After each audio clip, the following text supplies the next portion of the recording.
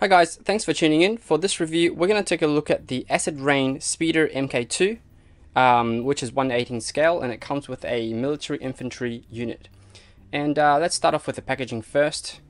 Very interesting packaging detail here with a little hole, so you can poke your finger through and feel the texture of the speeder inside, which is kind of cool.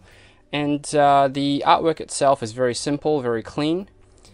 And spinning around to the side, well actually let's spin around to the top first. You've got Acid Rain here on the top here, and on the back you've got a nice artwork of the speeder MK2. So there's 3 units of them, and this shows you what you get inside. You've got the infantry unit and the speeder, which can transform between the vehicle and the robot mode.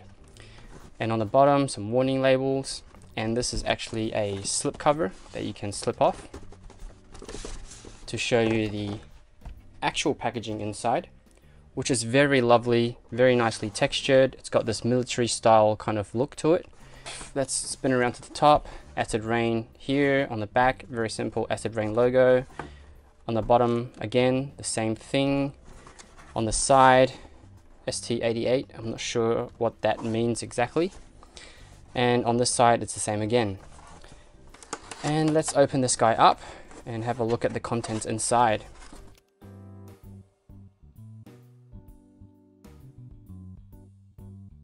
And on the inside it comes with this massive fold-out poster, which has got the same artwork as the back of the slip cover. And on the inside is actually the instructions to transform the speeder, which I can't actually fit in my studio unfortunately, but I think you guys get the idea. Very lovely cardboard stock. And you also get this piece of paper with some printing on it. I think you can cut this out so you can use it as a diorama piece. It's like documents and things like that. And the actual toy is housed inside the styrofoam box, and the infantry unit is sitting on top there in a little plastic bag, and the speeder itself is sitting in the styrofoam with some plastic wrapping around it to protect it. And here are the contents of the box. So you get the speeder MK2, and you also get 1 infantry unit. And he doesn't actually come with any accessories except for the helmet, which you can slip onto his head like so, and it fits on there quite nicely. It doesn't fall off. With the infantry unit, it's very nicely painted. It's got a lot of weathering going on to give it a real world kind of look. Sculpting is quite nice, but I do feel like the joints are a little bit on the soft side. Apart from that, I do like the styling. The colors are really nice. The back of his pants look a little bit dirty, but that's okay because he would be sitting in the MK2 most of the time anyway. And let's have a look at his face. Very lovely gas mask detail there, although the paint job on his face is a little bit messy, but I guess that's okay because once you've got the helmet on you can't really see that anyway. And the helmet is kind of soft and squishy, so it's not going to break that easily, I don't think. And his body armor is a separate flexible piece which simply slips over his torso, so that's kind of cool. You can actually take that off if you wish, and then you can actually see the inside diaphragm joint there. And here's a closer look at the speeder MK2. And first off, you can see he's got very lovely realistic style paint job. Everything looks kind of weathered and rusted, so that's really cool. The design of the vehicle itself is quite interesting. It's got 2 wheels on the front, well 4 wheels on the front, 2 on each side, and a big fat wheel on the back on each side, so that's really interesting and cool. And there's a lot of lovely detail on this speeder. You've got some nice print detail there, and you've got like a little pickaxe in the front, and I think this actually can come off to be used as a accessory for the infantry guy, same as the spade on this side. Let me just try and pull this one off without breaking it, hopefully. Yep, so it comes off and you can use this as a little accessory for the infantry, and it simply clips on up here, so that's really cool. And the other thing that you can take off on this guy is these things on the back, and I think these are supposed to be like document carrying cases or weapon carrying cases. And you can actually open it up somehow. Let's have a look.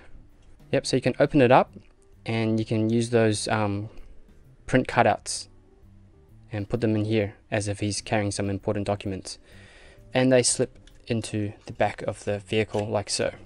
And it's same on the other side, so you got two of those. Another cool feature on this guy is the rear view mirror. It looks very intricate and very easy to break, but it's actually very soft. So if you happen to accidentally, catch on this, it's not going to break, it's just going to bend out of the way.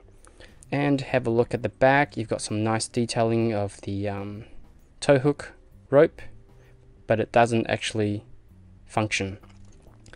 And on the bottom, still heaps of detail even on the bottom, which is very lovely to see. And obviously the infantry can sit inside the speeder.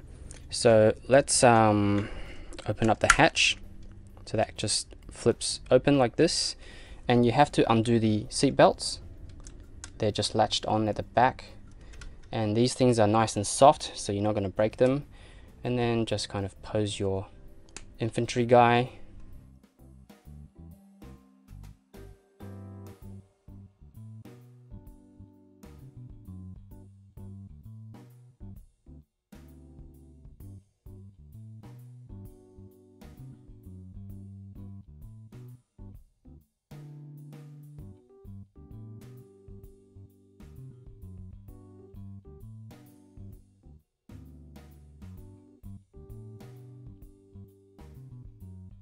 So that's how he looks sitting inside the speeder. And now onto transformation. So the transformation for this guy is pretty simple. First of all, you just want to undo the side to release his arms. Then you want to undo his legs from the side. They're just tabbed in onto the side here. Sorry, the guy's head just came off, but I'll fix that later. And one side is a little bit tighter than the other, but that's okay. And then you flip his feet around like this, rotate the feet down and then around, so the wheels are facing down, and you can hear the nice clicky joints.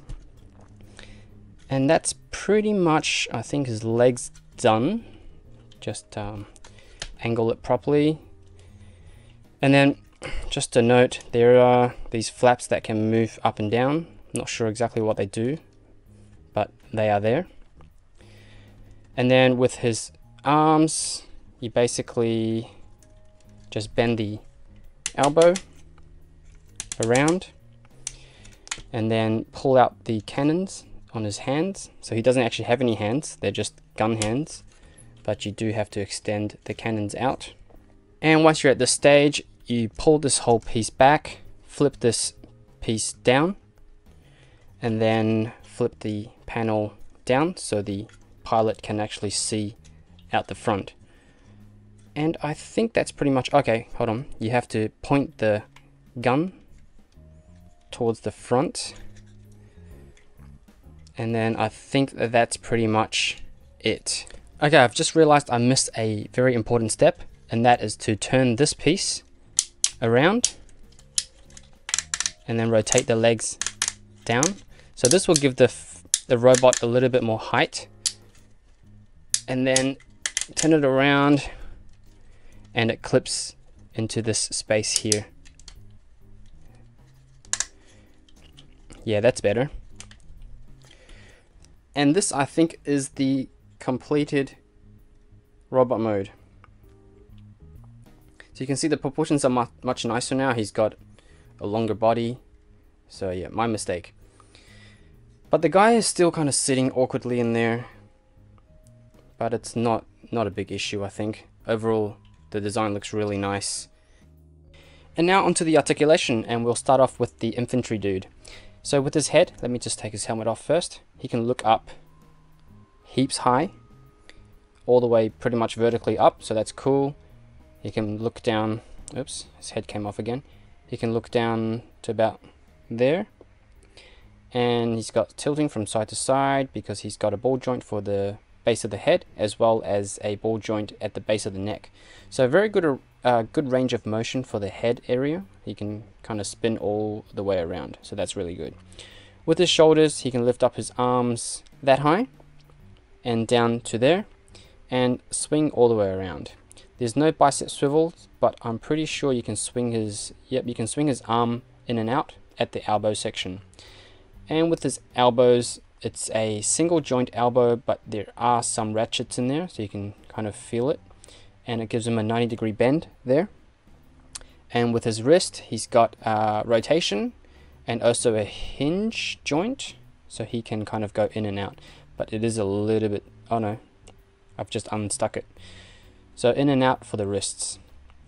And as I've shown you earlier, he does have a diaphragm joint, but I think because of the armor piece, it's kind of hindering the movement. So I'll just take this piece off. So you can see his diaphragm joint. He can crunch forward that far and back that far, and some side to side as well. But obviously with the armor piece on, he's not going to be able to do that as much. He's got a rotation at the waist joint all the way around. He can split that far and kick forward that far, kick back to about there, and he's got thigh rotation, double jointed knees. They are a little bit stiff and they are ratcheted. Let me just try and get it to bend as far as possible, and that's a really nice and deep bend there. Let's bend this back first. Oh, you can actually do some crazy chicken leg action as well, but we won't do that. And for his ankles, he's got rotation all the way around. He can tilt his ankles or his feet down that far, up to about flat, and he's got massive ankle pivots. So very nicely articulated for the size of the figure. And now onto the articulation for the Speeder MKII in robot mode. So first off, let's start with the head, but obviously he doesn't have one, even though this bit here I think looks kind of like a head, so it can go up and down like this, and obviously forward and back for transformation. And with his shoulders, he's got a few tricky joints here. So first of all, you can see he's got these two rotation or hinge joints here, and they are actually ratcheted, so you can kind of butterfly the elbows, the arm back and forth like this. But you'll notice the top of the joint isn't actually attached, so every time you articulate it, it kind of just bounces around, and I'm really scared that this might break one day. So you just have to be very careful with that joint. So I try not to use it as much as possible. And then with his shoulders, you can lift up the arms to about there and back down to about there, and rotation all the way around. Oh, actually not quite all the way around because it gets stuck there, but pretty much, yeah, okay. It can't go further than this either because you'll start getting some rubbing. So pretty much from here around to there, which is still pretty good. He's got elbow joint, bicep swivel, and it is ratcheted as well, and this one does go all the way around. He's got a single joint for the elbows, so about 90 degrees. You can hear the nice ratcheting there as well.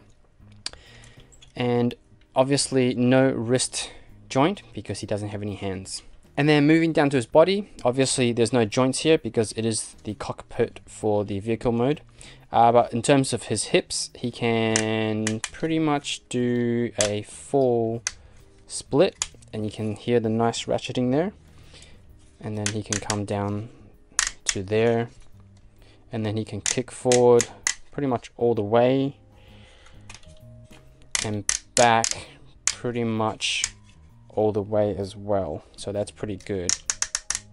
He's got thigh swivel up here, and he's got another joint here for the chicken leg bend, and it bends from straight to about there. I guess it's like a backwards knee. So he doesn't actually have a proper knee joint, but he does have coming down here, he's got an ankle pivot, ankle joint that allows him to move his feet down to there and up to just there. And in terms of ankle pivot, this whole assembly moves, which is also for transformation. And in terms of size, the speeder MK2 in robot mode measures about 23 centimeters tall, which is about 9.05 inches. And the infantry dude, he measures about 10 centimeters, which is about 3.9 inches. And now for some size comparisons, and we'll start off with the infantry guy first. And here he is with Hot Toys 1/12 scale snap kit Briareos from Appleseed. Here he is with Star Wars 3.75 inch Stormtrooper. Here he is with McFarlane Toys Titanfall 2 Jack Cooper pilot figure that came with the BT7274. DC Icons Superman, and Marvel Legends Cyclops. And now for some size comparisons for the speeder. Here he is with Hot Toys Appleseed 1/20 scale Landmate. Here he is with McFarlane Toys Titanfall 2 BT7274. DC Icons Superman, and Marvel Legends Cyclops. I don't usually collect 1/18 scale action figures because I do think they are a little bit on the small side. I do prefer my 6-inch action figures, but I do understand why they've chosen to go with this scale, because, you know, having to make 1/12 scale vehicles and robots can get very expensive very quickly. So I do appreciate that, and I do absolutely love the aesthetics of the Acid Rain series. This is actually my first set, so I don't really have anything else to compare it with. The reason I got this one was because I do like the look of the robot. And the infantry figure itself is really nice as well. I was quite surprised at the amount of detail and articulation that they were able to get into a small 1/18 scale action figure. I did wish that he came with a gun or some sort of weapon that he could use. But apart from that, I mean, the main focus of the set is obviously the speeder, and he doesn't disappoint at all. All the little details are there. The paint job is super nice, and I really just love the aesthetics of this guy.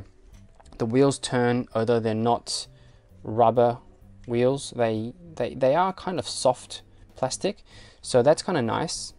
Yeah, I just really love this type of military style, realistic kind of rendition of what we may see in the near future.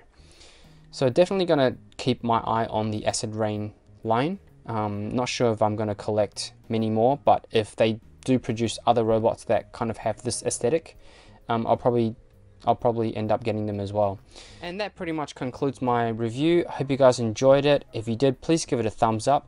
And don't forget to subscribe, and I'll see you guys next time for another toy review.